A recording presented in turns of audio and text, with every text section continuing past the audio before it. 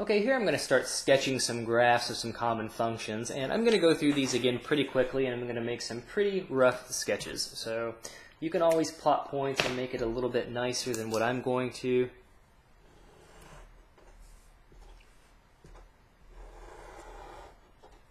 So I see the square root of x plus 3 minus 4. Recall that the square root of x, I'm going to make a little small graph here, the square root of x basically looks like that. So there's the x-axis, there's the y-axis.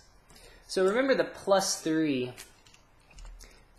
it's underneath the radical. That's actually going to move the graph of square root of x. It's going to move it to the left 3 units.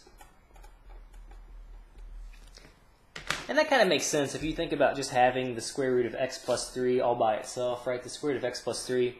If you were to plug in negative 3, you would get 0, right? So that would kind of move it to the left, and then it would increase. The negative 4 that's hanging out on the outside, that's going to move it down 4 units. But then it's going to still have the same shape and the same bend. So instead of starting at 0, 0, it's going to start, so there's negative 1, negative 2, negative 3, negative 1, negative 2, negative 3, negative 4. It's going to start down here at the point negative 3, comma, negative 4. And let's see, okay, so if we plug in x equals 0, we'll get the square root of 3. What is that? That's, I think, if I remember correctly, like 1.7 or something. So 1.7 minus 4, that's going to be what, like a little bit below 2. So my graph is going to look pretty rough here. I think my arithmetic there is correct. Sounds okay to me. So it's still going to have that bendy shape, not the best graph in the world. A more rough graph, it would just look something like that. So again, it still has the same shape as that square root function. Still has the same shape as the square root function. It's basically just been shifted 3 units to the left and 4 units down. So again, plot some points if you want a prettier graph. Okay, so for 53, same idea. Okay, so the parent function here would be x squared, and recall that x squared is a parabola, which opens upwards, just looks like a U. A couple things here. So now we've got this minus 3 on the inside. That's going to move it to the right 3 units. So it's going to move it to the right 3 units.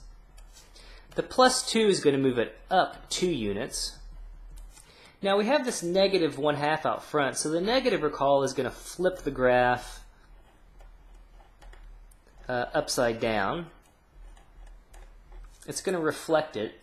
And this 1/2 out front, that's going to make the parabola wider. Okay, so a couple things going on here. So I think, okay, I'm going to go 1, 2, 3 units to the right, 1, 2 units up. I know it's going to open downwards because of the negative. The 1/2 is going to make it a little bit wider. So let's see, if we plug in x equals 0, what's that going to give us? X equals 0. I'm just basically finding where it crosses the y-axis, just to plot one extra point. So x equals 0, we have negative 3 squared, which will be 9.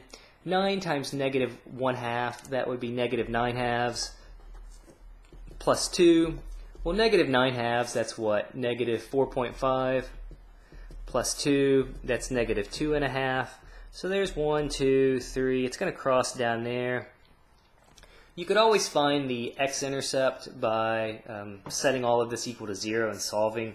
I'm going to be a little bit lazy here and not do that, so you again can check my graph.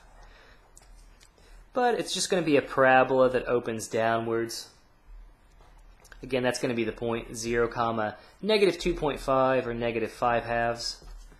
And again, all I'm really interested in these videos is just helping you remember how things move around, right? Shifts it to the right 3 units, up 2 units, the negative flips it, and then the 1/2 in this case is going to make it wider.